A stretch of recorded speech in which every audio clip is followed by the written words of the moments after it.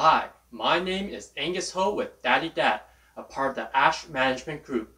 I want to show how you can budget as a full-time engineer, make real estate investments, and live an exceptional family life as a dad. So, come along with me in this journey of wealth. A subscribe challenge and giveaway is underway. I'm giving up to $100 plus the monetized amount of this channel.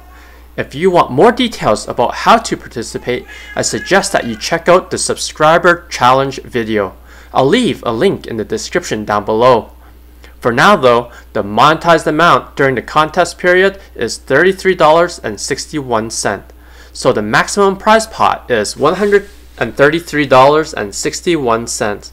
Hurry and share this video to build up that prize money. The contest period ends January 28th. The S&P 500 is a collection of stocks. This index is a method to track the performance of a group of assets in a standardized way. It is like a stock market benchmark, if you will. An index actually doesn't have any money or value in it, and it's really up to the banks to simulate the S&P 500. You must be wondering, what am I saying? You can't really walk into the New York Stock Exchange and ask if you want to buy the S&P 500 index fund. You have to go through a bank like Vanguard, where an investor can buy the Vanguard S&P 500 ETF, stock ticker symbol VOO. You can also use Robinhood app and purchase the Standards & Poor's Depository Receipts SPDR S&P 500 ETF, stock ticker symbol SPY. The big difference between all these different banks is how well managed these funds are. Also, the better the fund is managed, the more management fee that has to be paid. There are many indexes out there in the world, not just the S&P 500. This includes the Dow Jones Industrial Average, the Financial Times Index 100, the Nikkei 225, the Russell 2000, just to name a few. With so many choices, what are the differences, you might be wondering? The biggest differences are the criteria for acceptance into the index. Some index funds are accepted by committee like the S&P 500 is. Some are decided by a computer, and as soon as the requirements are met, they will automatically be placed into the index. For the S&P 500 index fund, there are 6 selection criteria to be included into the S&P 500 index. The first criteria is market capitalization. Market capitalization is the number of shares the company holds multiplied by the cost per share. To be eligible for the S&P 500 index, the company needs at least 9.8 billion USD. If we look at a company like Apple as an example, the market cap for Apple is $2.29 trillion. So Apple definitely meets that criteria. The second criteria is that the annual dollar value traded to float adjusted market is greater than 1.0. There is a fancy formula that is pretty complicated to calculate that. The third criteria is that the minimum monthly trading volume is 250,000 shares in each of the 6 months leading up to the evaluation date. Once again, using Apple as an example, Apple today has a trading volume of 99 million shares. This number more than qualifies for inclusion. Other criteria include that the stock must be publicly listed in the New York Stock Exchange or the NASDAQ. the company should be from the United States. These are all qualifications that Apple have met and therefore is included in the index. Now I want to dive a little into the history of Tesla before joining the S&P 500. Tesla was founded on July 1st, 2003 by Martin Eberhard and Mark Tarpenning. In February 2004, Elon Musk contributed US $6.5 million of the Series A seed round of US $7.5 million.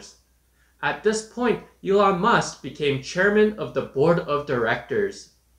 Musk took an active role within the company and oversaw Roadster product design at a detailed level.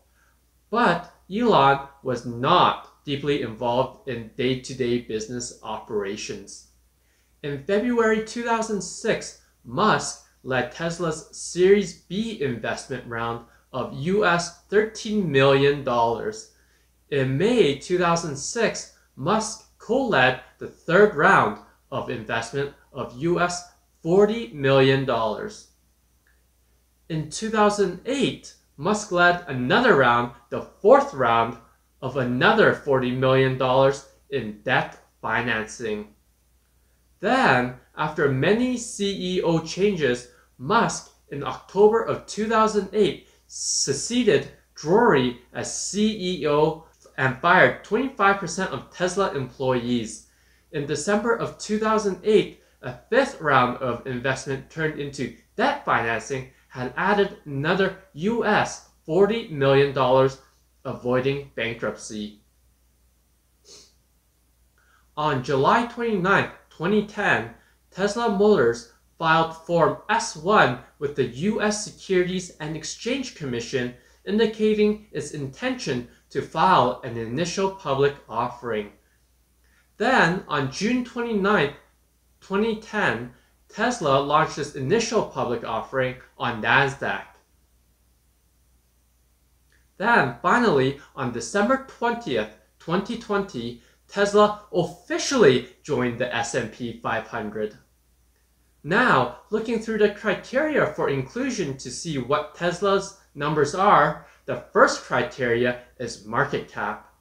The current market cap for Tesla is $690 billion, which is more than enough to be included. The next thing is volume, and Tesla is trading with a volume of 49 million, so that qualification is also met.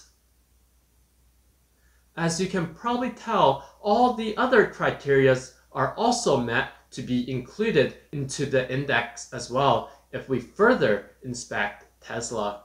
So, what has happened after the initial join for Tesla? It wasn't met by the most positive response. From NBC News says that Tesla joins S&P 500 with shares falling over 4%. CNBC says the Tesla shares fall 6% as it enters the S&P 500. So the biggest question I had for myself was, why the disappointment?